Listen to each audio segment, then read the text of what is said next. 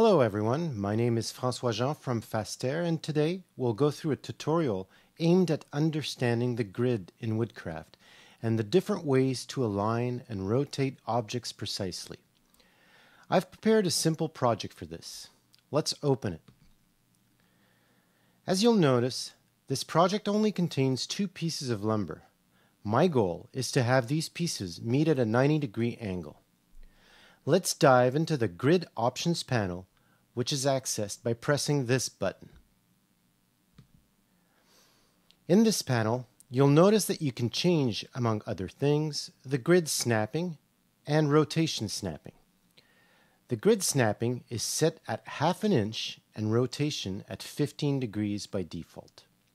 We'll bump up the rotation snapping to 90 degrees, since that's the angle we want to achieve. You'll notice that the grid is inactive by default. When the grid is inactive, objects are not constrained in their movement or rotation. Let's undo this change to get back to our previous position. I'll go back to the grid panel and change the grid mode to relative. Notice that when I change the grid mode, another icon changes in the application toolbar. This icon is a shortcut to quickly change the grid mode without going through the options panel. In relative mode, the object is rotated relative to its start position in 90-degree increments. This is not, however, what we want to achieve. We'll set the mode to absolute.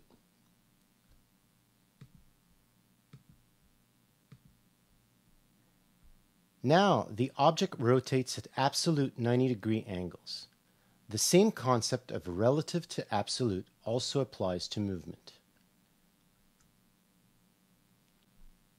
Now I can align both pieces of wood together using snapping.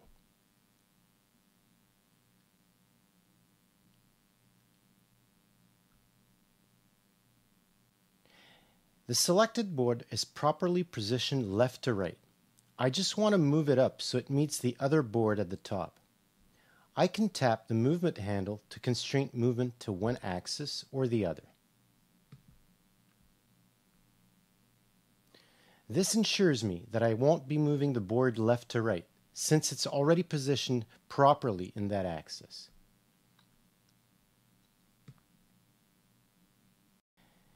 Notice that when the grid is on, the screen turns blue to show that a grid is currently active.